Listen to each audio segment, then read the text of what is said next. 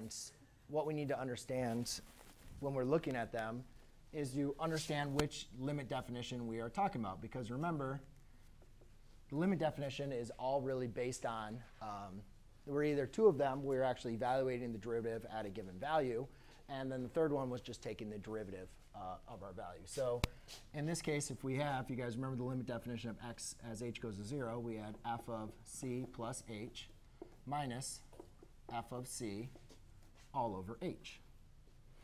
That was the limit definition. That was a rule. That was formula that I gave you guys. This is a limit definition of a derivative right here. And basically what that was saying is find f prime of c. That's really what this is asking. So what we need to understand is, well, what is our function then? In this example, what exactly are we taking the derivative of? Well, our function in this problem, my f of x, you could say, is going to be ln of x. And then what is my value c in this case? My value c over here is going to be e. That's my c.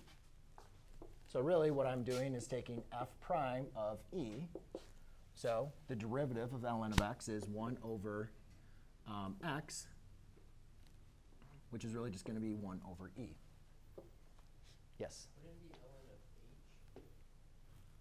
Nope, it's c is going to be your value. So this is the same thing as f prime of c. Okay.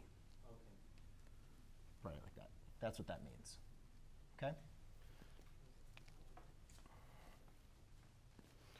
Then there was another limit definition that we